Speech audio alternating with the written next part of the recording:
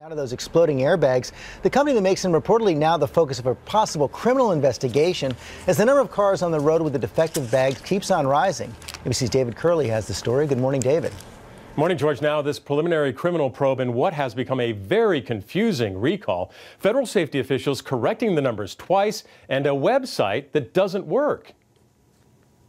This morning, the airbag recall is more urgent, with Toyota telling nearly 250,000 of its customers that if it runs out of replacement bags, it will temporarily disable your passenger airbag until a new one is installed. If that happens, a warning to keep riders out of the passenger seat. And now another 3 million cars, moving the total up to nearly 8 million vehicles that urgently need defective airbags replaced. Those numbers keep changing, and the Federal Safety Agency is telling consumers to use its website to see if their car is affected. But that site isn't working. This is the same agency that didn't get the GM ignition switch right.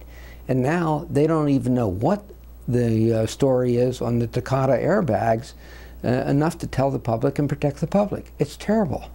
These airbags, made by the Japanese company Takata, were recalled last year, but 10 car makers in the government are now saying the problem is worse than suspected. It's the inflator, the canister, exploding so fast it can send metal shards flying. Safety advocates say 4 deaths are linked to bad airbags. Angela Barbosa says her recall notice came after the metal shards injured her in a 2012 accident near Dallas. This is literally a time bomb in their face. It's literally a grenade. So now we are at 8 million cars that urgently need these new airbags, but safety advocates say that's just part of the problem, that a total of 20 million cars in this country should be recalled.